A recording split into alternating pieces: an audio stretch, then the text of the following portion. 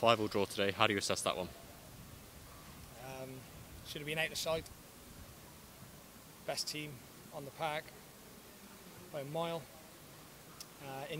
Individual errors have cost us, and that one at the end where the referees give a free kick, I've just watched it back, it's clearly at his shoulder, so, and his view was hampered, so yeah, I don't know how we've seen it, but I'll concentrate on what we can affect, and some of our defending in key moments at times wasn't good enough. Saidu came back into the side today. How do you think he did in his return? I thought he was excellent, best player on the park.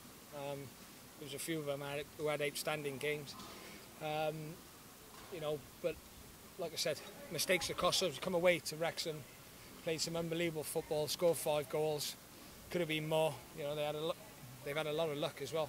Their centre backs nearly scored an own goal. We've hit the bar. Yeah, very, very frustrated. Talk about the positives there, but the first half performance, you know, what do you think of that? I thought we were excellent. 4-1 up. Give them their goal. Could have been outside. And that's the frustrating thing, and that's the reason why we haven't got 3 points, because we look very, very dangerous today, but we've caused our own problems.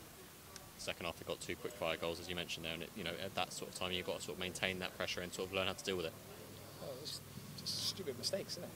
Pulling people in the box, you're gonna have a penalty against you. So we need to cut that out. But yeah, lots to be positive about.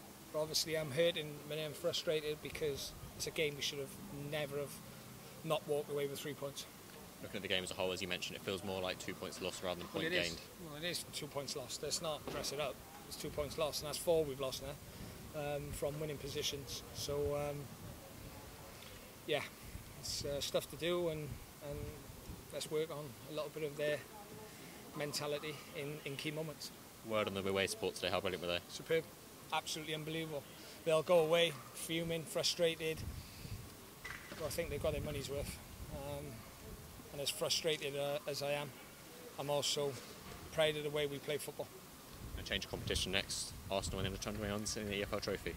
I'll think about that tomorrow when I've calmed down.